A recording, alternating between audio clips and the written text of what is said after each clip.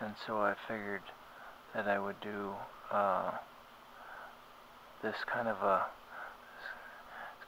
silly transfer, but it's a transfer that is kind of difficult, because normally what I do is I put my feet on the ground to transfer onto a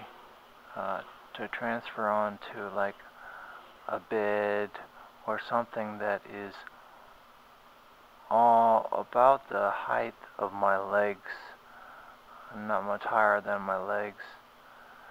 So with this transfer though, I had to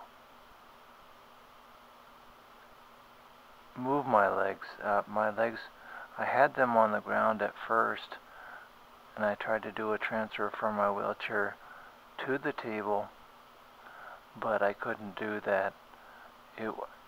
It just felt too uncomfortable.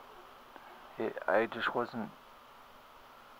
I was scared a little bit, and so I thought it would be better if I just did a transfer from the chair to the table, but with my feet on the foot plates of my wheelchair, and so that way I would have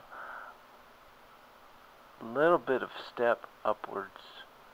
I think there's probably like maybe a 2 or 3, maybe a 4-inch rise, so I'm that much higher. And so I'm that much higher whenever I do the transfer from the wheelchair to the table. This table is pretty sturdy, so it wasn't like it was rocking back and forth or anything like that. It wasn't like it was unstable, so I didn't have too much to worry about the table falling apart or anything. And I'm not really that heavy of a guy, so I didn't think that it would be, I didn't think it could handle my weight. But what I did on top of that was that a lot of times whenever I'm transferring onto something else other than my wheelchair, then I like to have my wheelchair cushion underneath me, because my wheelchair cushion is a honeycomb cushion, so it's, and you know, I haven't got any skin breakdown since I've had it, you know, and I've had it for probably a few years now, so it's pretty awesome. So, but I had kind of a difficult time putting the wheelchair cushion underneath me while I was on the table. And if you notice, I always have my hands on the sides of the table, so I have something to hold on to.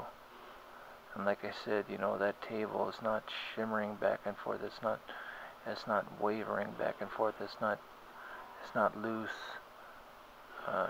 in any form whatsoever. So it was quite stable and firm. So whenever I'm grabbing onto the edges of the table, then I don't really have too much to worry about, because it is so strong and sturdy. If you notice, I was using my elbow whenever I was transferring from the wheelchair to the table, and from the table to my wheelchair, because the elbow, it helps out. It adds a little bit more stability and gives me more of a surface area to go up, ascend, or go down.